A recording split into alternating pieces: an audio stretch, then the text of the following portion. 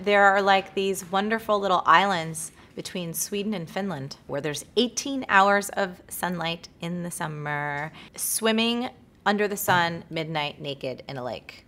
I'm in.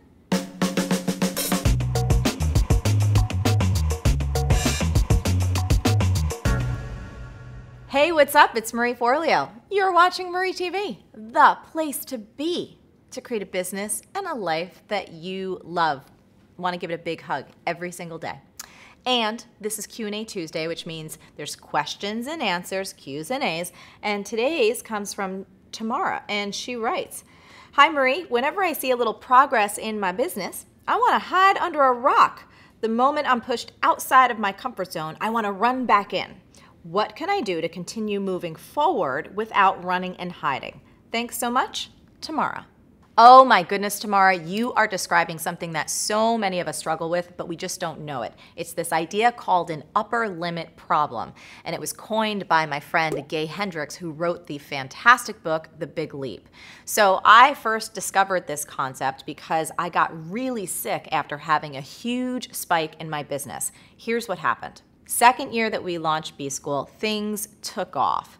It reached a whole new level. So more financial wealth, more impact than I could have ever imagined. It was the middle of summer. I find myself in this yoga class, so excited, and I'm in my downward dog. And all of a sudden, I start to feel really, really sick, like I'm gonna puke. Now you gotta get, I'm not the kind of person that gets sick very often, so this seemed weird. So I'm thinking, well, maybe it's just a 24-hour bug. I get home, I try to take care of myself, and it just kept getting worse. For 6 days, I had skull-crushing headaches. I couldn't keep any food down. I was a complete and utter mess. Finally, I got myself to the doctor because I thought maybe I have salmonella, maybe I have a parasite, who knows. Got these tests done, went home, chilled out. My friends came over that night to try and take care of me. I told them about what was happening, and they all said, "You know what, Marie? I don't think you're sick. I think those tests are gonna come back negative. This is an upper limit problem. You have so much great stuff happening right now, you probably just don't even know how to handle it." I thought that was a little wild, but whatever, I listened. Turns out the next day a doctor calls me. I'm waiting for my test results, figuring I got something bad. He says, "You know what? Nothing is wrong with you. No salmonella, no parasites, no nothing." So for me, when I hit an upper limit, I typically get sick. Sounds like for you, you wanna run and hide. Some people get themselves in accidents, or they pick a fight, or they start dropping the ball at work. Why? Well, the theory goes like this. When you hit your upper limit is basically the limit that you allow yourself to feel happy and successful. It's almost like an internal thermostat, like your success comfort zone. And as Gay Hendricks says, each of us has a limited tolerance for feeling good.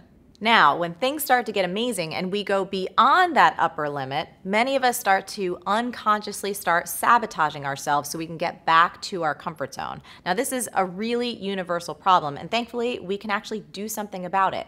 It has everything to do with turning up the volume on our awareness. So, if anything good starts to happen in your life or you have a big breakthrough, you gotta keep the lookout on for all the ways that you might self-sabotage, and don't do it. So if you're like me and you get physically sick, then you've got to just chill out and rest and take it easy. If you're someone who always drops the ball at work, pay extra attention to the details. And if you're someone like you, Tamara, who really wants to run and hide when things get good, don't retreat. Just stay and let yourself feel it.